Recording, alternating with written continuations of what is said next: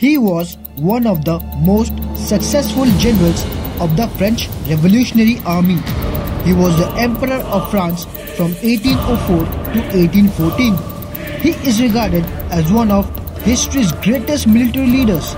So ladies and gentlemen, this is Napoleon Bonaparte for you. Napoleon Bonaparte was a fascinating figure who has left a legacy in France and Europe. Napoleon was born in Corsica, an island in the Mediterranean Sea, in 1769. He attended military schools in France and became an artillery officer in the French army. He distinguished himself in the French Revolution, a period of political and social upheaval that overthrew the monarchy and established a republic. He suppressed a royalist rebellion in Paris in 1795 and gained the favor of the new government, the Directory. He led successful campaigns in Italy and Egypt against the enemies of France, such as Austria and Britain. He became famous for his military genius and charisma. He also married Josephine de Beauharnais, a wealthy widow and a socialite, in 1796. He seized power in France in a coup in 1799 and became the first consul, the head of the state. He reformed the laws and administration, the education and the economy of France. He also made peace with some of his former foes such as Britain and Russia. He crowned himself the Emperor of France in 1804, claiming to be the successor of Charlemagne and the protector of the revolution. He expanded his empire by conquering most of the Europe, such as Germany, Italy, Spain and the Netherlands. He also created a large and loyal army known as the Grande Armée. He faced several coalitions of European nations that opposed his domination and tried to restore the old order. He defeated them in many battles such as Austerlitz, Jena, Friedland and Wagram.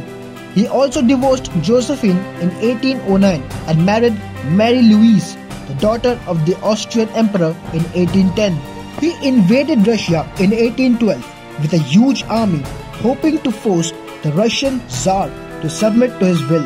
However, he faced a harsh winter, a scorched earth policy. He lost most of his army and had to retreat. This marked Napoleon's downfall. He was defeated by a coalition of Britain, Russia and Prussia and Austria in the Battle of Leipzig in 1813 and the Battle of Paris in 1814. He was forced to abdicate and was exiled to the island of Elba in the Mediterranean Sea. He escaped from Elba and returned to France, where he regained the support of his army and his people.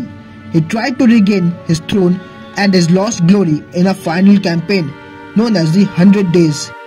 He was defeated again by the coalition force of Prussia and Britain in the Battle of Waterloo in 1815. He was captured and exiled to the island of St. Helena in the Atlantic Ocean, where he died in 1821. Napoleon is also considered as the Mad King by some people because of his ambitious and aggressive actions, such as conquering most of the Europe, waging war against multiple coalition enemy forces, such as invading Russia with disastrous consequences. Some historians also speculated that he suffered from various mental and physical illness, such as bipolar disorder, epilepsy, stomach cancer.